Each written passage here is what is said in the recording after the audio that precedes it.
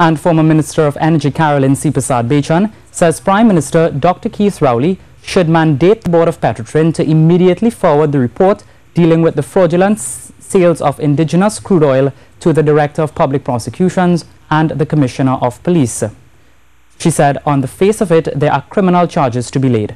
Mrs. Seepersad Bachan said the internal audit report, which establishes there are two major players, one pretending to supply and one pretending to receive, giving rise to fraud, should have already been shared with these authorities.